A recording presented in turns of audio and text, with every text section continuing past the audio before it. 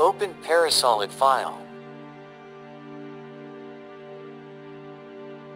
Because the inner surface is smooth, we will copy the entire surface to become a cutting surface. First, we create a surface using the revolved surface command. Create profile sketch on the front plane. Then choose Convert Entities. Select edge slash and circular edge lines on product wall.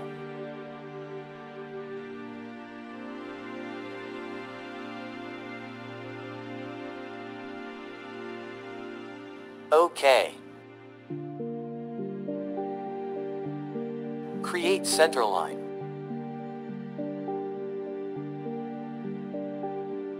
Trim to closest.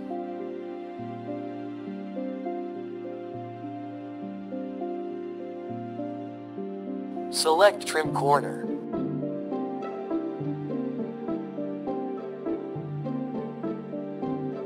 OK. Then choose revolved surface. OK. Hide surface. Offset surface. Set offset distance at 0. Click face, then choose select tangency. Unselect this face. Select other face.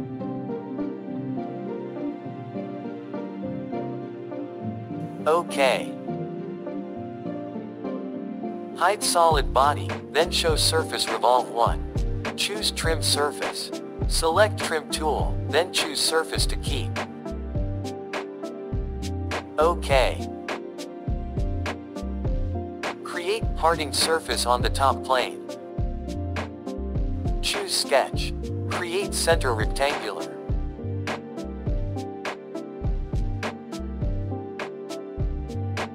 Make equal.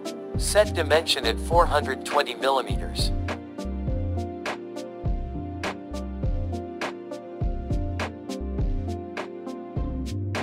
Select outer edge.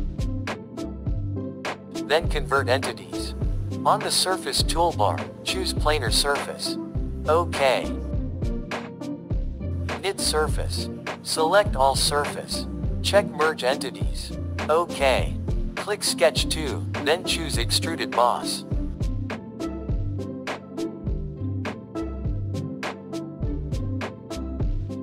Clear selections. Select region 1 and region 2. In direction 1, set depth at 80 millimeters. In direction 2, set depth at 140 millimeters. OK. Choose combine, and check subtract. Boss extrude 1, as main body. And select bodies to subtract.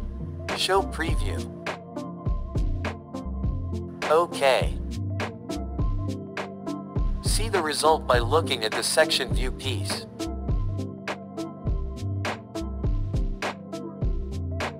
Choose split. Select surface bodies, and solid bodies. Then click cut bodies. Select all. OK.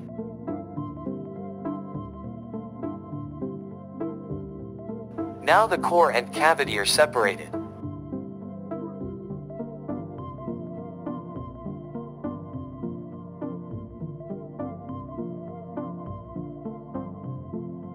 Then we create interlock surface. On the front plane, choose sketch.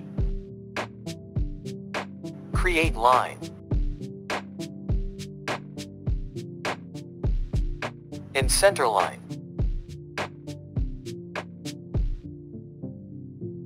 Set the angle at 10 degrees. Height at 40 millimeters. Width at 45 millimeters. Choose revolved surface.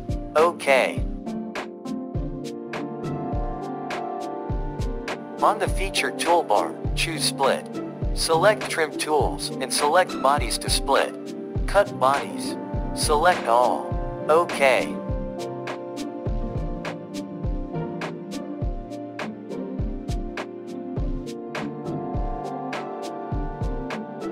Combine. Add type. Select split 1 and split 2. OK.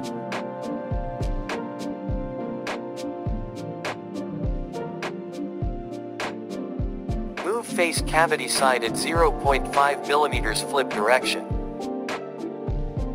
OK. Create fillet at 2 mm of radius.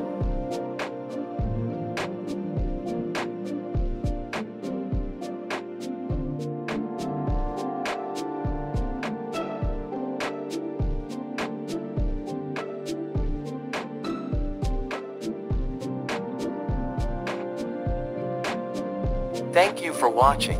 See you in the next video.